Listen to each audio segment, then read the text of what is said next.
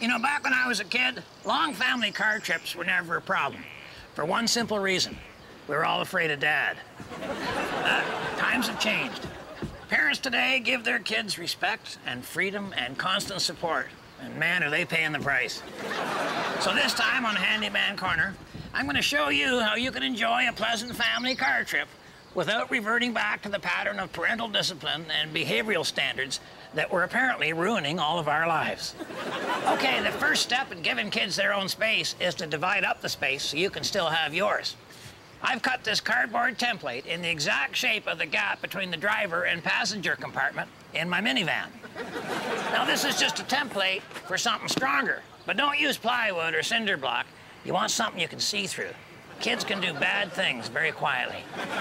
I'm going to use this plexiglass. Just need a little paint remover to get the words off there. I told Abe nobody around here would pay extra for a hand wash. I left this on for the kids. Now to cut the same shape out of plexiglass. This plexiglass splinters real easy, so I got a fine saw. Well, it's not real fine, but it's fine. And I cut slowly.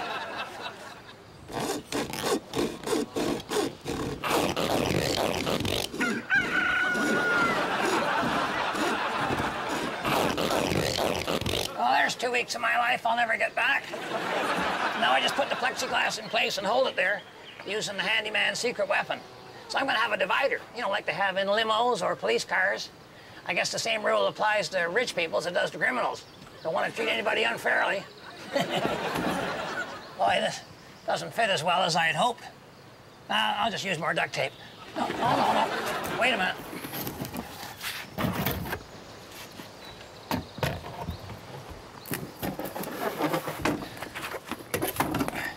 Okay, we're good.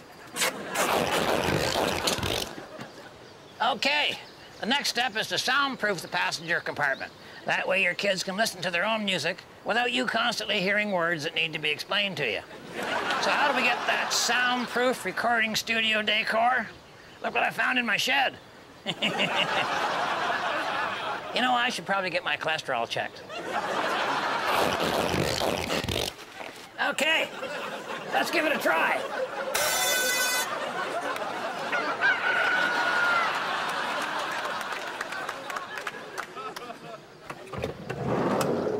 Hope the kids don't think I'm egging them on. Maybe I should have said that in the soundproof area. But we're not done yet. You really don't want other motorists to see your kids' faces and hand gestures. It's been my experience that motorcycle gangs have virtually no sense of humor. So to avoid those confrontations, we're going to tint the windows. Here again, cost is a consideration, but if you've got an old movie theater in your town, go into the storage room and you'll probably find 3D glasses.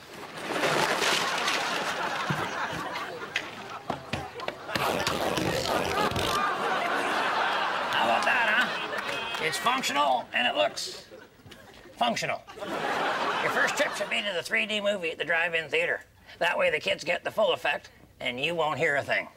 So remember, if women don't find you handsome, they should at least find you handy. Oh, I must have hit the child-proof lock button. Harold! Harold!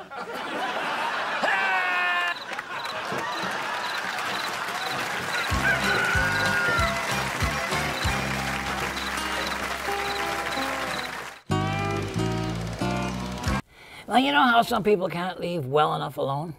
Well, that's the case here. They found some new way of watching the red-green show. The expression flogging a dead horse also comes to mind. Anyway, there's some link somewhere. They're going to put it on the screen probably right over my face if I know these guys.